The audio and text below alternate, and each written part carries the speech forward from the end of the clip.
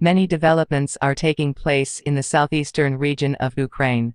With Ukraine's extensive operation in this region, several of Russia's largest logistics centers have been damaged.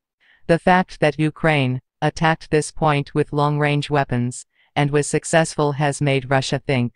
Russia must now be more prepared, because with the Ukrainian artillery doubling its range, the danger awaiting Russia is now greater. Russia continues to work with mercenary groups on the front line.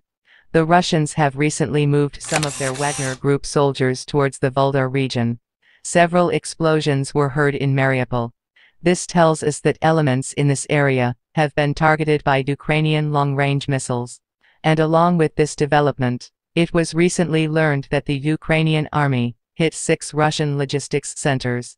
These are Mariupol, Donetsk, Makiivka, Kharkiv, Debaltseve and Ilovaisk. The offensive of the Ukrainian army continues successfully. It remains to be seen how the Russian army will respond.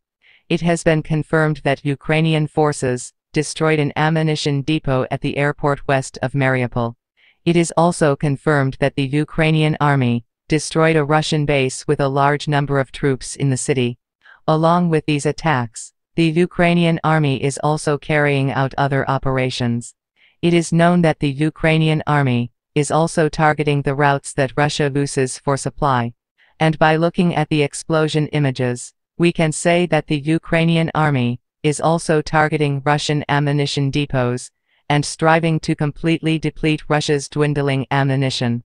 Knowing that Russia has an ammunition problem, the Ukrainian army has been working on this situation for a very long time. The Ukrainian army, which identifies the locations of Russian ammunition depots and attacks these points, puts Russia in a very difficult situation.